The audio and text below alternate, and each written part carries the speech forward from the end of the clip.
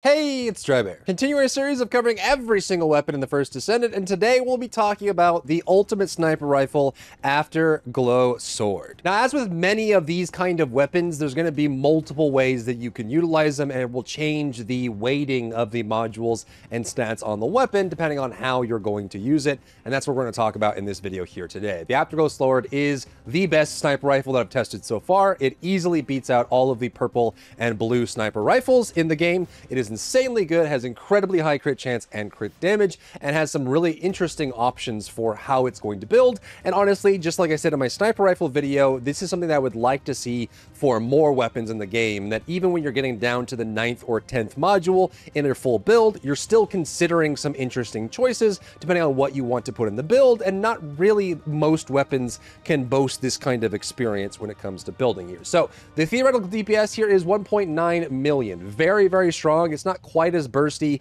as the Smithereens, but it also can be done from across the arena rather than right on top of the enemy on a weak point with that condition and that condition alone, which is really nice. And this is actually the build that I would recommend for the Afterglow Sword because it's just going to be good. It does include real life fighter. I know some people don't like that as a playstyle, but I think with a scope and perfect accuracy, these weapons are very easy to hit weak points with and stack real life fighter for that value. But it's not the only way to play Afterglow Sword. We'll go through both those builds. The second way is going to be more of a quick swap play style, and there's going to be different modules that you can swap in for that. So the quick swap play style is going to be a little bit different in that it allows you to switch over to the weapon, and it opens up some of the time-limited cooldown focused build modules that you don't get a lot of value on if you stay on the weapon for too long. In Afterglow Sword's case, I would recommend using the quick swap build if you're only planning to stay on the weapon for like 3 or 4 shots.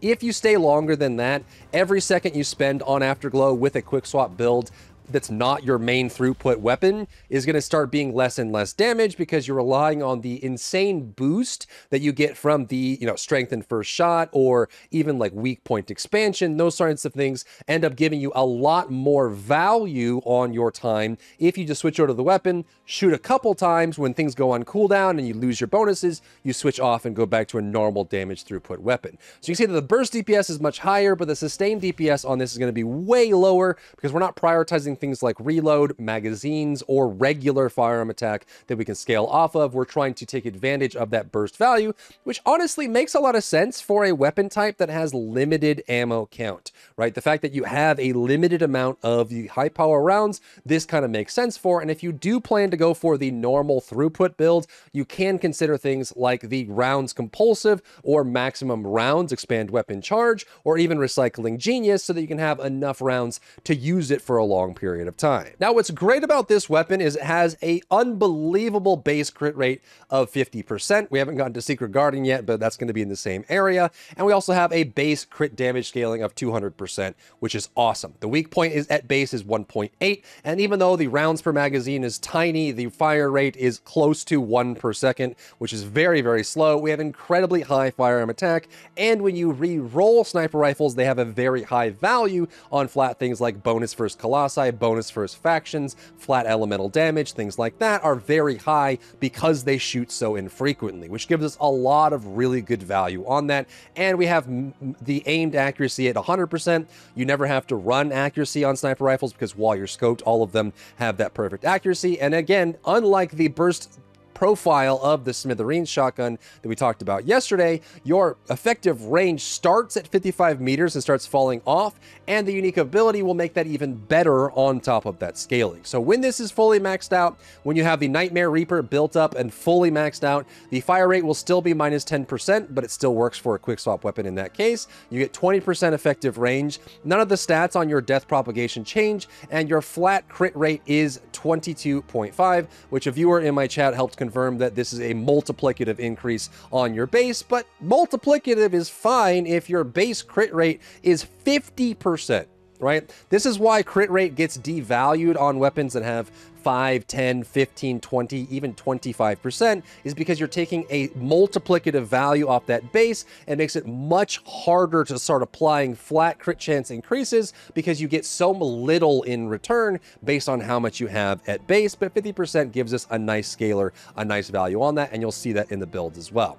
So the way the passive works here is that when you hit a weak point, and you want to be always aiming for weak points with this weapon, you will get a stacking buff that stacks up to 6 times. Every time you hit this, you get a reload time modifier, which makes your reloads faster and scales up your weak point damage to a 24% at max when you have all of the stack. So you do get good value out of that, and that's why I do recommend the full uptime build of this, is because you have built-in reload time, which means we don't need Recycling Genius here. We can actually use Reload Focus for the extra crit damage on it, and because we have the extra weak point, it makes everything a lot more useful. So the throughput uptime version of Afterglow Sword, I think, is the best, because then you can switch to it, use all of your high power rounds, and if anything's left alive after the fact, you can switch off and use your other weapons, versus the quick swap version, which is going to be you're trying to get some quick bursts on some weak point. But I feel like that's a very shotgun launcher kind of thing to do, since it's not really that hard to hit weak points with a sniper rifle. Slow fire rate, perfect accuracy, a scope, and very good effective range means you can sit back in another continent and shoot across the arena, get those weak points, and switch back to your weapon. It makes it a lot more reasonable, but I wanted to make a build for both options. If you like that crazy big spike in damage you get with the cooldown focus modules like weak point expansion, strength, and first shot, then you can run with this kind of build. But if you want to use it for more than 3 or 4 rounds, then I would recommend running the more purest version of the Afterglow Sword. Now, a couple words of caution on this passive. It does only trigger when you're able to hit weak point, and the duration is not like crazy long, but it does give you enough breathing room in order to actually stack this up and rely on it, right? So if you hit that weak point, you see death propagation is there, but you really don't want these stacks to fall off. You want to make sure that you are hitting those weak points. It's not real life fighter. You're not going to lose a stack if you miss, but you really want to keep this stacked up. Anytime you switch to Afterglow Sword, you want to make sure that you're keeping those stacks alive, that you get to the maximum 6 stacks and you stay there, because that's when the main value is going to be, because you're going to get a whole bunch of really good value, and then that's when you want to reload, is while that buff is active, to get the reload modifier, and you get the extra weak point on it as well, which is when this thing starts to skyrocket in damage output. You get the weak point scaling as well. All of it comes together and makes this weapon really, really good. But if you hit a weak point and then you miss and miss and then miss, all of a sudden you've lost your buff and you lost all those stacks. Everything goes back to base, and that's when it loses some of its value as compared to other options in the burst damage weapon space. So when it comes to the quick swap, I would run strength and first shot, action, reaction, rifling, reinforcement. We're not going to be running fire rate here, because if you're only going to be shooting a couple times, fire rate loses a lot of its value, and we don't need to run reload either, because we're not going to be reloading as often in combat until we actually need to. You can swap this weapon twice before needing to reload, which is really nice to get that bonus. And the strength and first shot, when it's maxed out, has a 10-second cooldown. Better concentration and better insight, and concentration priority and insight focus and focus fire all deal with the really high crit chance and crit damage base that we have on this weapon. And yes, in this case, because the crit is so high, we're going to run more than one crit chance option. I know there's people out there that think that edging shot is a great choice. It's really not. In almost every situation, edging shot is a big loss in DPS. However, in a case like this with a really high crit rate, if you're not including Descendant buffs, you actually do get some DPS increase. It's just nowhere near as good as some of the other options that you have available. We want a little bit of weak point here with weak point sight and focus fire, adding that together, and then we do want to add in our elemental bonus. When we look at the rerolls in the top right corner, they're going to be the same between the both, and we want to make sure we get bonus versus Colossi, firearm attack, and crit damage. And I would say crit chance and flat element damage are quite close together, though, because this scales up to almost 16,000 damage on the sniper rifles, flat element damage, I think, beats out crit chance by a good bit. Just a little bit, actually. And then weak point is there. And of course,